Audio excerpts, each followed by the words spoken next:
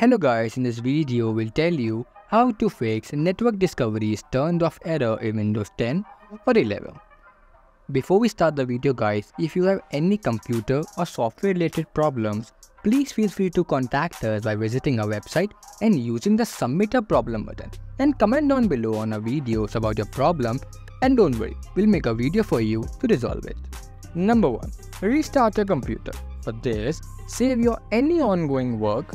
Click on the start button. From there, select the power icon and choose restart. And number 2. Try enabling network discovery via control panel. For this, press the Windows plus S key to open the search bar. Type control panel and press enter to open it. In the control panel, go to the network and sharing center. From there, click on change advanced sharing settings on the left hand side. Under the network discovery section, do the toggle on for the network discovery option. After that, click save changes to apply the settings. Restart your computer to ensure the changes take effect. Number 3. Try changing sharing mode. For this, open settings and click on the network and internet tab in the left panel. From there, select Wi-Fi and click on properties under the network your device is connected to. And under the network profile, select private. Number 4. Check your network services. For this, press Windows plus R to open a run dialog box. From there, type services.msc and press enter to open the services window. In the services window, scroll down to find the following services. Services like DNS client, right click on it and select properties. In the properties window, under startup type, ensure that it's set to automatic. And more services like function discovery provider host and function discovery resource publication, SSDP discovery, and UPnP device host. Do the following steps on all of these services. And if any of these services are not running, click the start button to start them. After that, click OK to save changes and close the services window. After that, just simply restart your computer and check if this works or not. Number 5. Disable firewall or antivirus interference. Firewalls and antivirus software can sometimes block network discovery, causing the error.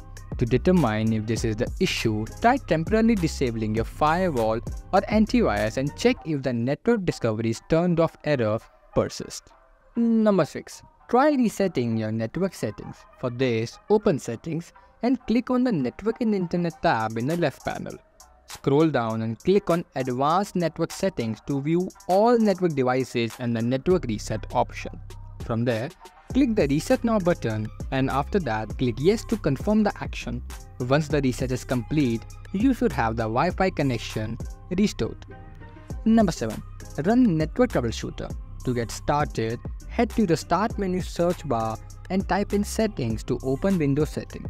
On the settings app, click on system and then troubleshoot and then other troubleshoots. After that, click the run button for network and internet connections. Windows will launch a troubleshooter and show the issues for which Windows can troubleshoot. After that, apply the fixes and check for any improvements. Number 8. flushdns cache. For this, go to search bar and search for command prompt, or right click on it and select run as administrator. After that, try the following commands to reset the IP and clear the DNS cache. Don't worry, we'll attach all the commands in the description box. Number 9. Configure the Windows firewall. Press the Windows plus S key to open search bar. Type control panel and press enter to open it. After that, set the view by mode to small icons and click on Windows Defender Firewall. After that, select Allow an app or feature through Windows Defender Firewall from the list on the left. After that, under Allowed app and feature, scroll down to the network discovery and click the checkbox to its left. Then select the checkboxes next to private and public also, located just to the right. And when finished, just simply click OK. Number 10. Scan for viruses and malware. For this, type Windows Security in the Windows search bar and select Windows Security from the results. In the Windows Security window, click on Virus and set protection. Under current threads, click on quick scan to perform a basic scan. But for a more comprehensive scan, you can choose full scan. After that, follow the on-screen instructions to complete the scan. If any threats are detected, Windows Defender will provide option to remove or will quarantine them. So this was it for the video guys. We hope this video helped you solve your problem. If it did, then make sure that you give this video a like and subscribe to the channel. And if it did not, then don't worry. Just comment down below the issue and we'll try to figure out what is wrong with your specific case. Thank you for watching.